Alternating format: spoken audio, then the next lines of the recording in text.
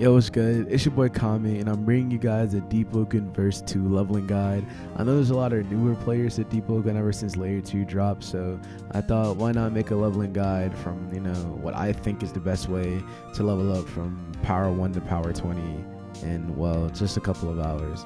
And, yeah, we're just going to hop right into it. Put some timestamps in the description if you're looking for a certain thing. I don't show you where to go to each island. You might have, or not island, but area. You might have to search it up yourself. But without further ado, man, let's just get started. Also, before we start, bro, who did this man's die to? Like, bro had that curved, tripping. Anyways, let's just get straight into it. All right, so the first spot we have here is a lower Aricia, or people like to call it Bandit, Mudskipper Cave.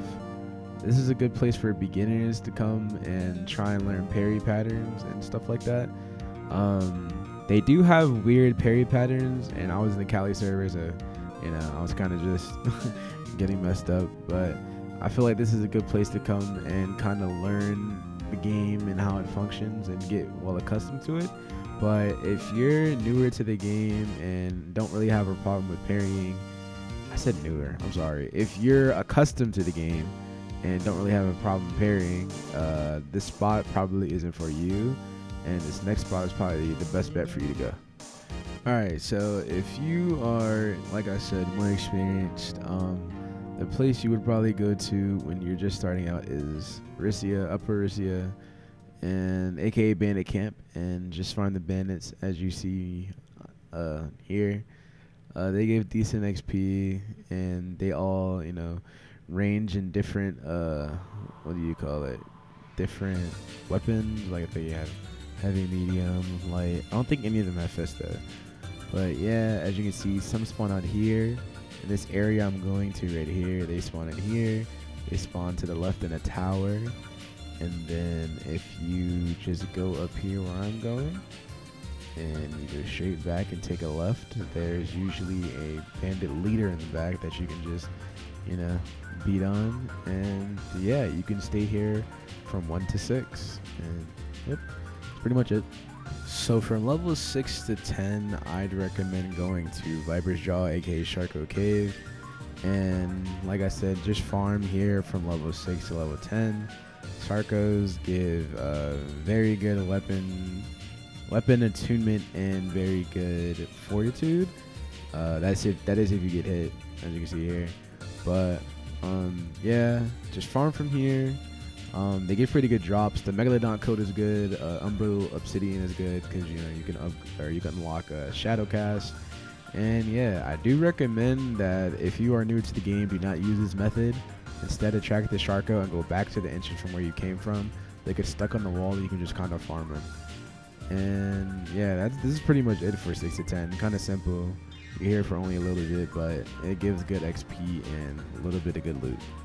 So from 10 to like 13, I would either go to Minotaurisia, although I don't really recommend it because they have Shadow Cast, which drains Ether, and they have light weapons, which is kind of hard to parry.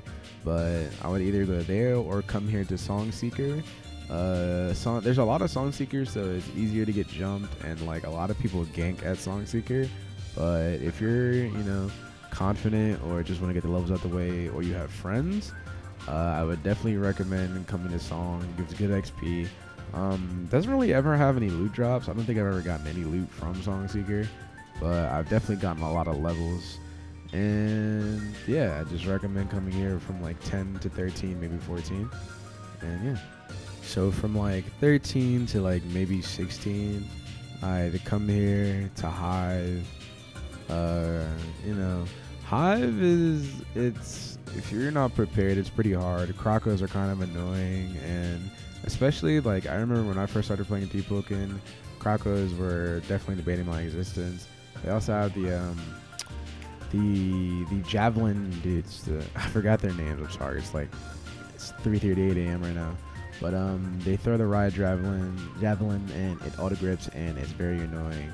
But yeah, I just stay here from 13 and 15, maybe 16, and around 16 you can. Oh, W Man's, by the way, bro, drop me a katana.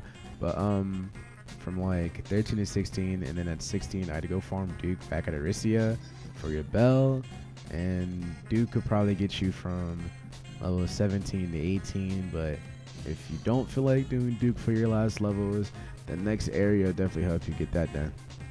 So from there until max level, there's a lot of ways you could hit 20, but I guess one of the more riskier and rewarding ways would probably be the depths farm.